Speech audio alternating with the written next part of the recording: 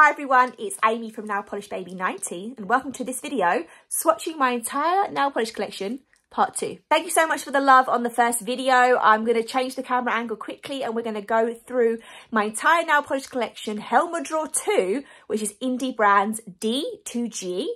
So let's jump right in. Here we are with a close-up of Draw 2 on the Helmers, which is, as I said, Indies D to F. So we'll go through, first of all, this is everything that did not need to be re-swatched. So there was a slightly smaller percentage in this collection. But let's go through all the brands to start with. So we have Frenzy Polish. Down here we have Enchanted Polish, Femme Fatale, Different Dimensions, Fair Maiden, Farbe Nostalgia, Ethereal, we have Danglefoot, we have Girly Bits, more Danglefoot, some Dolish Polish. I do have a whole other drawer of Dolish Polish, but this is the overflow, which is still quite a lot. We then have more Danglefoot, more Danglefoot, more Danglefoot. Emily de Molly, more Fair Maiden, but just over this side. We have more Fair Maiden, we have Glisten and Glow, we have For Your Nails Only, Freckles Polish, Dystopia Polish.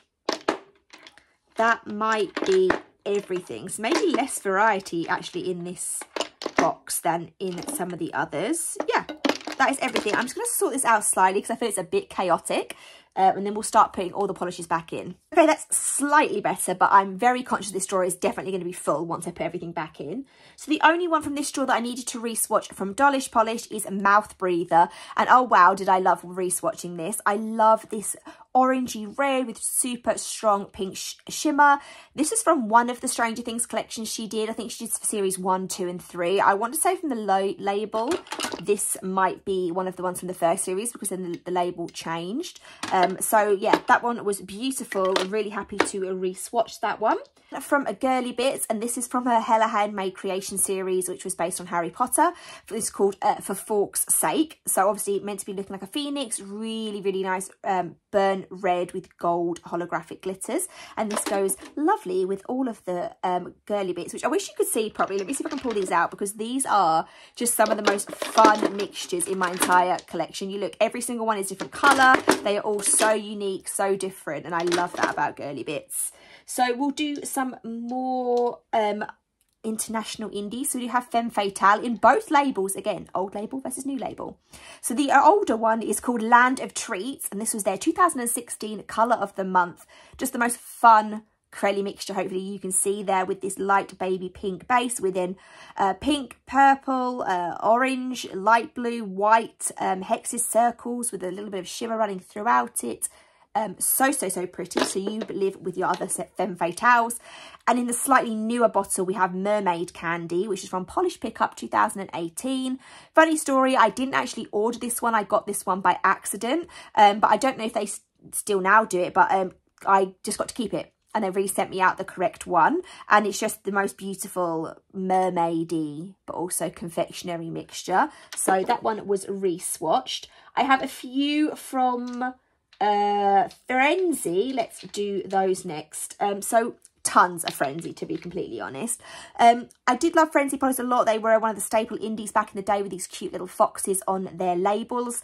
I swatched for them once or twice as well, but the majority of the ones that I've kept, because I've destashed slightly over the years, are ones from their Fall Out Boy lyrics collections. This one is called Keep You Like an Oath, which is this really nice like dove grey with pink glitter, blue glitter, silver holographic, white, a bit of a hodgepodge of everything in there.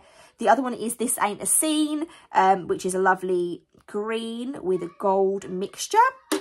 We have Underneath Purple Skies, which is no surprise that it's a purple. And the purple here has got some gold shimmer, which tends to look a little bit green as well. Sometimes gold in like a blue base tends to do that.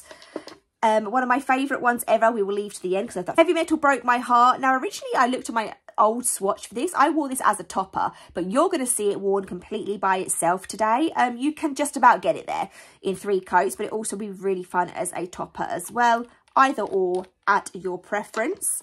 And then the last one from Fall Out Boy is Falling Apart to Half Time, which is this beautiful black, but then there's so much blue in it, and the black and blue together is actually a really, really fun mixture. And it's not often that you get black polishes where the colour pops through because the black is so black that then you lose the colour. But you can definitely see that blue coming through there.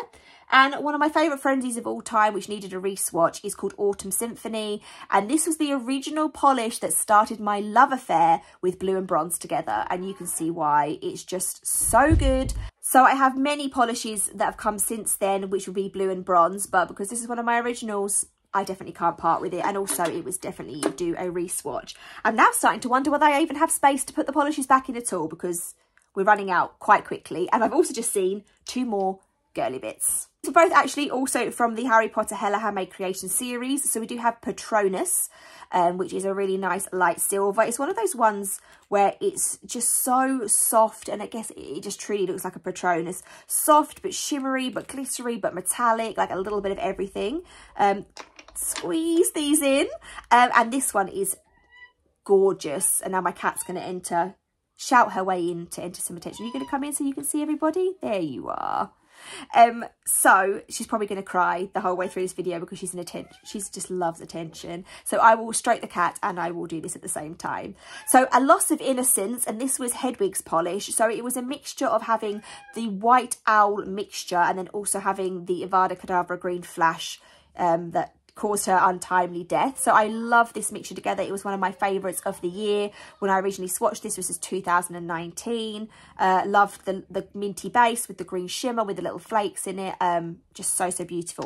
Let's squeeze her back in there. There looks like there's just enough space for the final 2 polishes, which makes me so happy. So I do have 2 from Danglefoot Nail Polish to re-swatch, which is our UK indie representative. I have a lot. This is all Danglefoot here. So I have quite a lot from Hayley's brand over the years. It's definitely our longest running and longest serving. So the first one is, well, both of these are really old because the new bottles look like this. But this is the old bottle. So, but a really, really old one is Moon River. And this is really fun, where it is a really nice light blue polish. And then there is a really nice strong violet flash and also little flakes in there. I really, really love this collection. I want to say this came out as some sort of exclusive or in a box of some kind.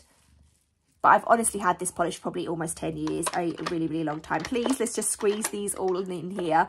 And then the other one is called Ain't Worth the Whiskey, which is a polish that she's brought out several times. You may still even be able to get this on the website. I'm not sure. It was part of her core range for a long time.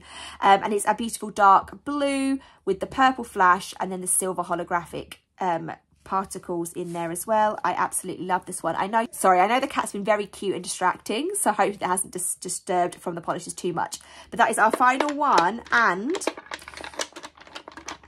literally I could probably get 1 more in there if I really moved everything around. But although I did de-stash from this drawer, we are completely full at D2G, and there's going to need to be some reshuffling at the end of this. But thank you so much for joining me on this part.